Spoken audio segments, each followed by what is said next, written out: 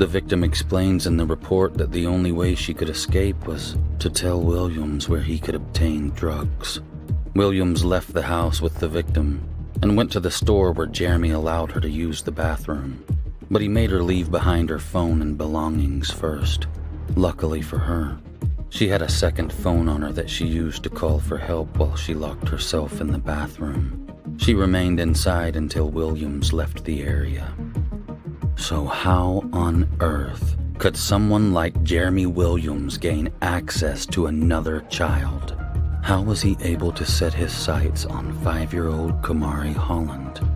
Well, that is where this story will turn and swiftly kick you in the balls of your heart.